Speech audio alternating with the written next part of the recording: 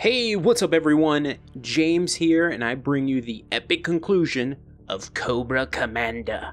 Make sure to hit that like button, and if you happen to be new here or need to catch up, the link to the Cobra Commander playlist is right here and right below the like button.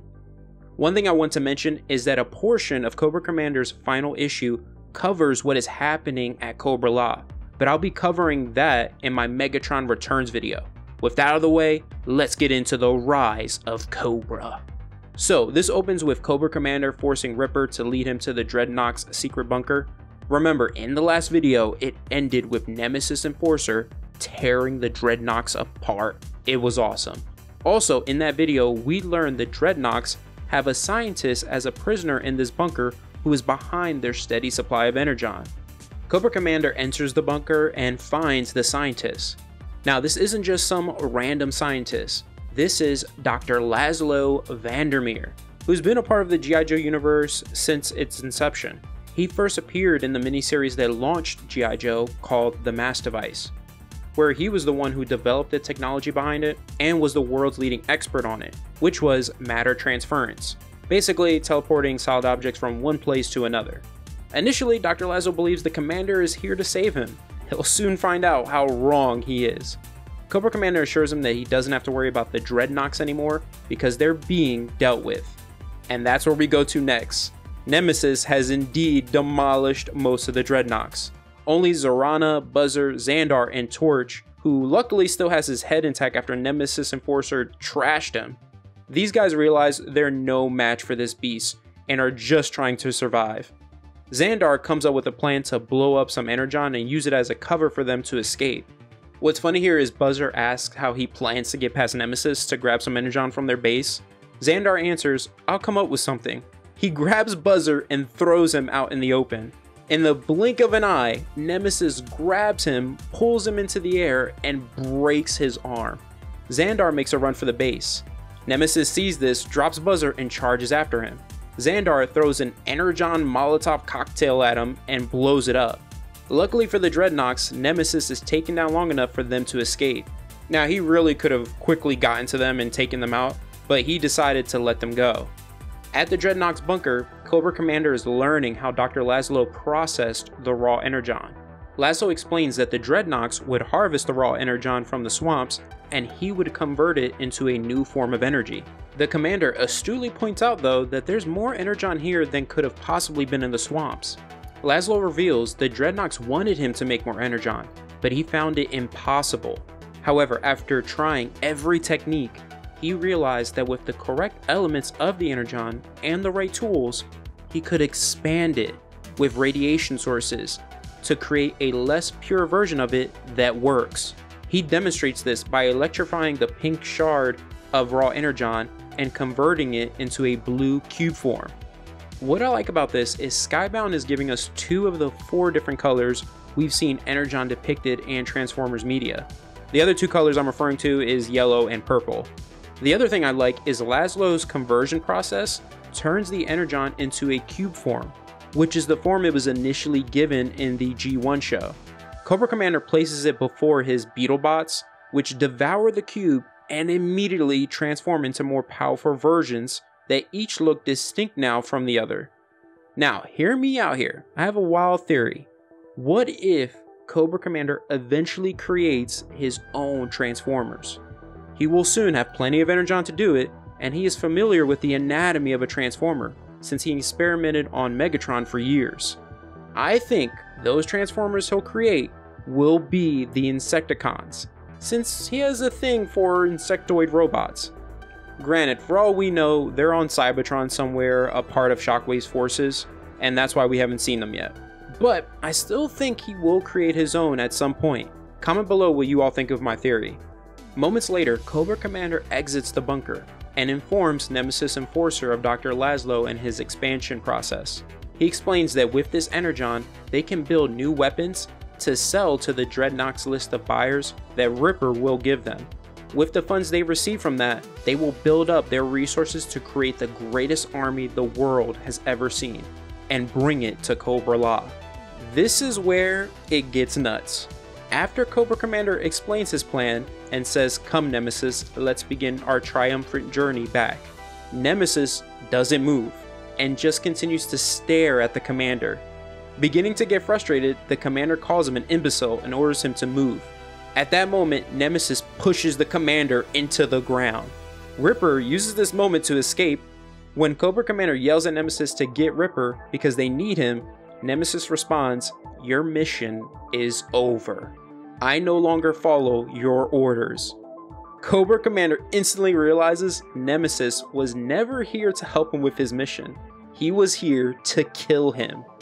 He dodges Nemesis' attack and throws one of his Beetlebots at him while pleading for his life. With just a slap from his wing, Nemesis destroys the insectoid robot. He says, "You're pathetic. Globulus never fell for your manipulations. Even with your mask on, he could see your forked tongue. You little snake. Our world is pure, and you were going to tarnish it with your blasphemous metal. An outsider will never ascend in Cobra-La, and now that we have the scientists, we don't need you."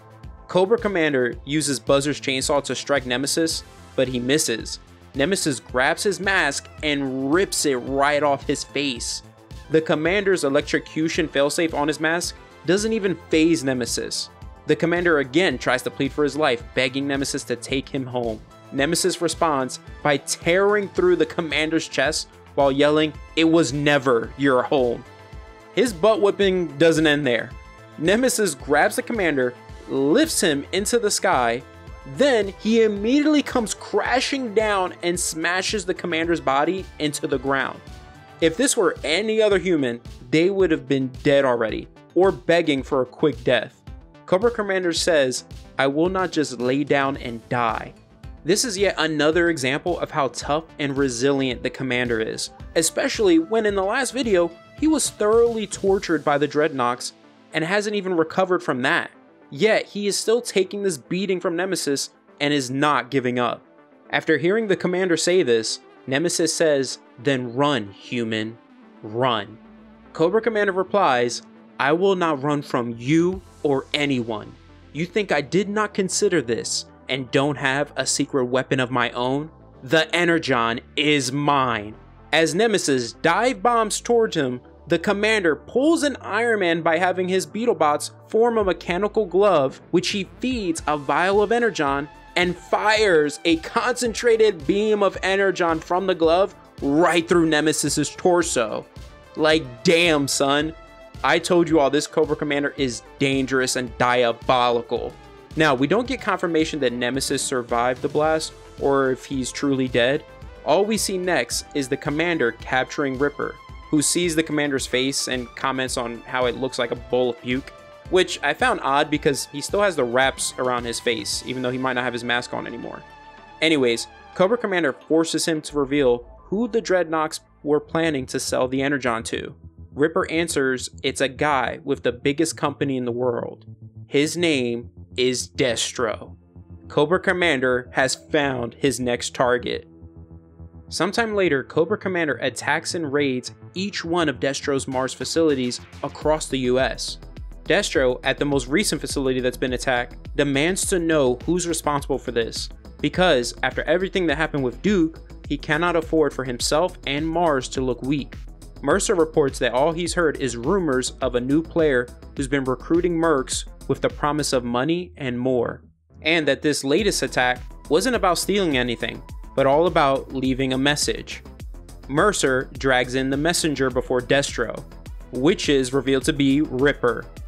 Initially, Destro believes the Dreadnoks have betrayed him, but Ripper insists they're victims of the same madman who's invited him to meet. With his forces and towing Ripper, Destro arrives at the meeting place, an empty town. Ripper warns Destro that the man they're meeting with is sick.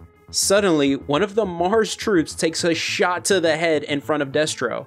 All these small laser turrets pop up from the ground all around them and take out all of Destro's troops. He and Mercer run for the chopper, but no shot, it gets blown up. Cobra Commander then makes his grand entrance, greeting Destro. Destro orders Mercer to kill the commander, and he grabs him, but the commander mentions he's allowed them to live because they're his guests, and that he does have a gun aimed at them. Despite Mercer and Ripper advising against it, Destro orders Mercer to release the commander and listens to this opportunity he has for him. The commander brings Destro to his lab beneath the town, where he has a team of scientists and tanks filled with Energon. He introduces Destro to Dr. Lazlo. What's kind of sad and kind of funny too is when Lazlo introduces himself to Mercer, he whispers, "Please kill me." Cobra Commander reveals to Destro that he's been watching him and many other players worldwide, all with the same motives, money and power. He believes they should be united under common leadership. He then unveils one of the experiments he and his team have been working on, which is powering one of Destro's battle android troopers with Energon, the same one Duke destroyed. This shows us that Cobra Commander might possibly be working with someone in the government, or they just easily stole it. He demonstrates the power of the bat powered by Energon by having it wipe out the entire group of mercs he hired in the blink of an eye. Cobra Commander proposes an alliance to Destro, all of Mars at his disposal in exchange for his energy and technology, but only he can create and control it. Destro agrees to his terms. Cobra Commander says, "The new world is coming and will be in my grasp." Destro corrects him and says, "Our grasp." The commander replies, "Of course." When Destro asks the commander, "Who are you?" Cobra Commander dons his Cobra-La uniform and answers, "The future." He invites Destro to this town hall meeting. Now, though he's agreed to work with the commander, Destro reveals to Mercer that he thinks the commander may be behind the flying robot Duke mentioned, and that they need his power source, so they'll play the lunatics game for now. Cobra Commander begins his speech. He says, "You all came here not because of what I have to offer, but because you want to find purpose. I was lost once too. Everything in my being told me there was more out there in the world, and it took pain for me to see my full capabilities. I have seen more than you can imagine, and I will share it with you. We'll create a new world together. We are Cobra." That's the end of Cobra Commander. Next, we'll be focusing on the Lord of War himself, Destro. I hope you all enjoyed the video. Subscribe to the channel if you want to see that series. And if you need to get caught up on the Energon Universe, check out the playlist right here. Other than that, have an awesome day, and always remember every day to go beyond.